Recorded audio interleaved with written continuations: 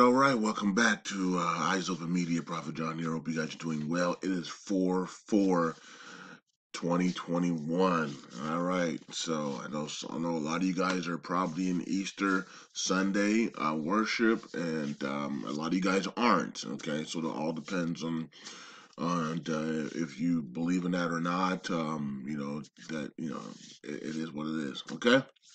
So, but the important thing is that we're all Christ followers. We're all, not all, of course, not all of us that are here are Christ followers. Some of us are here because we're nosy, but but majority of us are Christ followers, regardless if we go to Easter Sunday or don't participate in the holidays or not. And we want to make sure that we stay that way. It's a family, regardless if you practice the holidays or you don't. If you there's a whole bunch of things that some of you guys practice, and then some of you guys don't.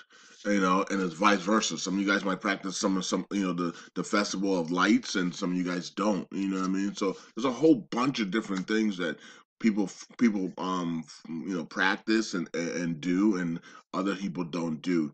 There's a lot of rituals that people do that many people don't do, right? So at the end of the day, if you believe in Christ and you believe that He is the chosen one, and He died for our sins, and He resurrected, and He's now sitting on the throne, you know what I mean, and with the Creator and the Holy Spirit, then it's really all that matters. If you're living your life good, if you're repenting for your sins, if you're helping your brothers and sisters out, in the Lord, and other people out, if you're helping the hungry and the sick and the poor out, um, if you're doing the best of your ability and fulfilling your destiny on this planet Earth, that's what we're supposed to be doing, right? So all the other stuff is, it's what it is. Some of it's entertainment, some of it is ritual, some of it is programming, some of it is celebration, some of it is whatever you want to call it. Okay. But as long as we're doing the work for the kingdom of God, that's what it really matters, right?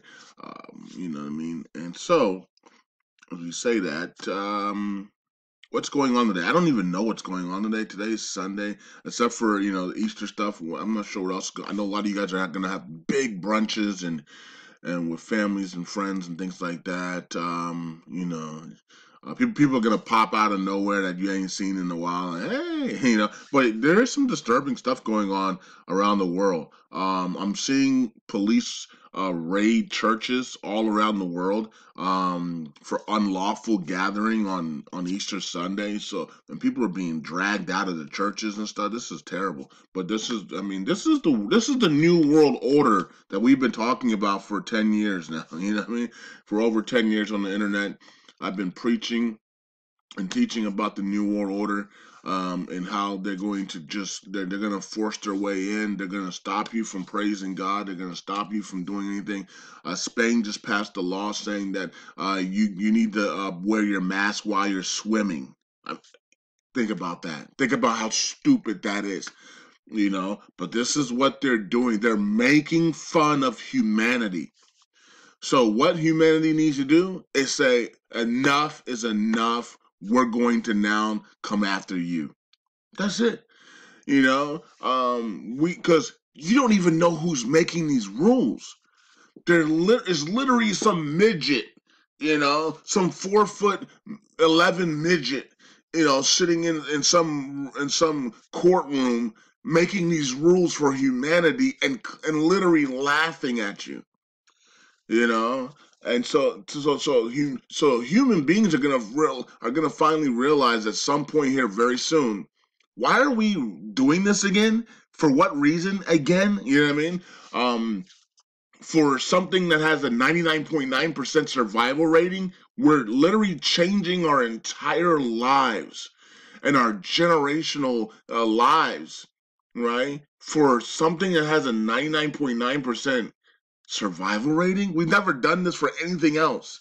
And so when humans finally wake up, some of it's going to be too late because some of you guys already are some of the people have already taken the shot, and and have done other things, and will be taking the microchip, and they don't care, and they still believe that they're going to be able to walk in the kingdom of God.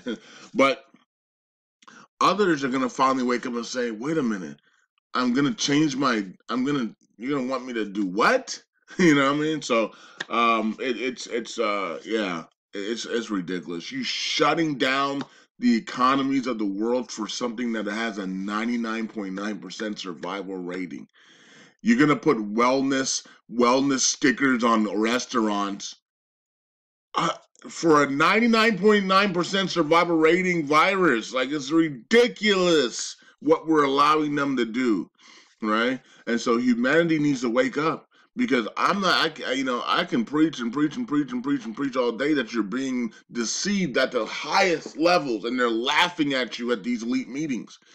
And you people, and some of you guys will not believe me. You won't care. You only believe what they sell, what they tell you. You don't even know who they are. It could be a freaking cartoon characters telling you this stuff. You would never know, because you don't care. All you care about is if you don't know who they are, if they say it, we must follow it. And that's how they get you every time. You know? Yeah, and now you're gonna be jumping in the pool with your mask on, looking like a fool. But that's because you believe in they before you believe in Christ. You believe in they so much that you don't even care about Christ. You don't care about common sense. All you care about is what they say. You've allowed they to rule over you as your God. That's the new world order. When they can rule over you, and you're like, man, well, my finances aren't together. I can't grow my own food. I can't do they because that's what they've done to you. They stripped you. You become a 9 to 5 slave. You've become a person who can't be dependent on themselves. You must get food from somewhere else. You can't grow your own food. You don't believe that you can grow your own food. You don't believe that you can make money on your own. You don't believe that you can do things on your own when you're actually designed to do things on your own. There wasn't any of this easiness when God created the world, when God created man. Go back to 500 AD or BC. Go back to 1100, the years of 1100. These people had to grow everything and do everything on their own. You just pop up, order DoorDash, and pop up and go to work and come home and chill. It's like you're a robot. So now you believe that you can't do anything on your own, because everything's been given to you, right? So they've created a place where everything is given to you. All you gotta do is just wake up and go to work, wake up and order food, wake up and do this, wake up and do that. And so now in your own mind, you believe that if that's stripped away from you, you can't survive, when you're designed to survive, to be able to survive. Your ancestors and many people around the world have been doing this, and are still doing it right now for centuries. They wake up, they go, they farm, they get water from the wells, and they pump water. They do this. We got people around the world doing this right now as I'm speaking. You got family members growing crops, pumping water in the well, and still living like it's 1100 right now. But in your mind, you're not going to be able to function that way. Because they have designed you and brainwashed you to think that you can't live without them. And so now they want to rule over you, because now they got you. And that's what's called the New World Order, right? So we need to be careful. We need to realize that no, we can live without the system. We can grow crops. We can have clean water. We can do the things that we need to. We can function without the system, even though the system makes it easy for you to live. But you can live without the system, especially when they get, when they bring their totalitarian regime and agendas and communism and socialism agendas upon you.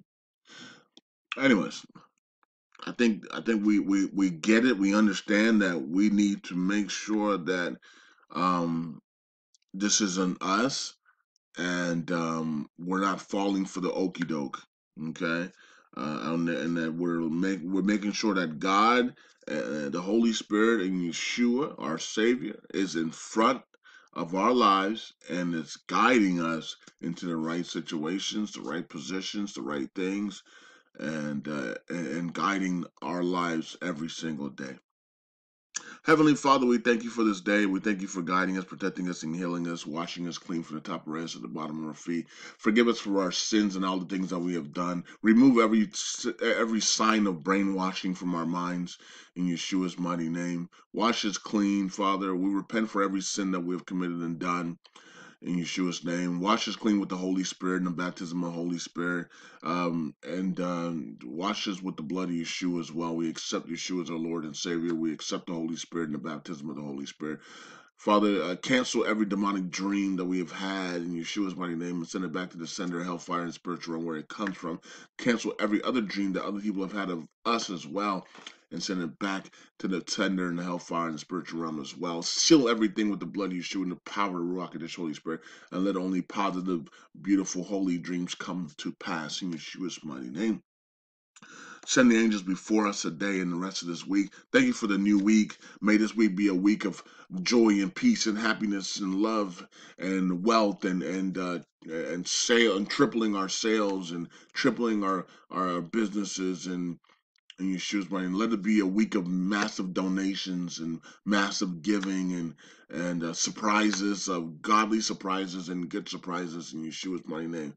Continue to allow your people shine and release the wealth transfer for your people. Let your people shine in Yeshua's mighty name. We pray, shalom. Heavenly Father, we thank you for removing the poverty off of us. We thank you for removing the vagabond spirits off of us. We thank you for removing the fornication off of us. We thank you for breaking the lying spirits off of us, breaking that abomination, breaking the delays, and breaking the demonic dreams, and never letting them come to pass in Yeshua's name. We thank you for godly spouses. We thank you for healing us. We thank you for holiness. We thank you for love. We thank you for success. We thank you for the wisdom. We thank you for favor. And we thank you for the abundant life. We thank you for the youth. We thank you for allowing us to decree and declare our wealth transfer, receive our wealth transfer, and claim our wealth transfer. We thank you for the debt-free life. We thank you for resetting us, restoring us, reviving us, renewing us. Thank you for the hair growth. We thank you for the peace, the faith. We thank you for forgiveness. We thank you for the patience. We thank you for the Holy Spirit boldness. We thank you for breaking that fear spirit off us. We thank you for breaking the depression off us. We thank you for positive mindsets and positive attitudes. We thank you for breaking that perversion and lust spirits off us. Thank you for the fruitfulness. Thank you for breaking the gambling and greed spirit off us. Thank you for fulfilling our destiny. Thank you for the greatness. Thank you for perpetual blessings, healing, love, peace, happiness, and wealth. Thank you for breaking all generational curses, all witchcraft curses, and anxiety. Thank you for the wealth in every aspect of our lives. Thank you for breakthrough in every aspect, a breakthrough for every aspect of our lives. Thank you for holy friends and holy family members. Thank you for that respect. Thank you for the breaking the cursing, the failure, insecurity, and the doubt. Thank you for influences, positive influences, and breaking the negative influences. Thank you for a balanced life. Thank you for breaking the anger and the hate. Thank you for promoting us in every aspect of our lives. Thank you for suddenly blessed, suddenly healed, suddenly faithful, suddenly fruitful, suddenly wise. In Yeshua's name. Thank you for positive feelings. Thank you for breaking the crisis and panic attacks. Thank you for expediting love, peace, happiness, and joy in our lives.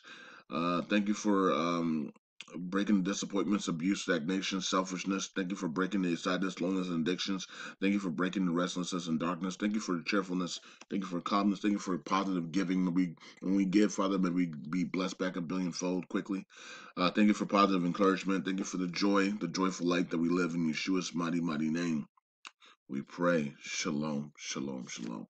Eyes open. Take care. Have a great Sunday, and see you guys all tomorrow as we continue until April 26th when we exit the Ark of Noah and enter the brand new world. Peace out. God bless. Bye.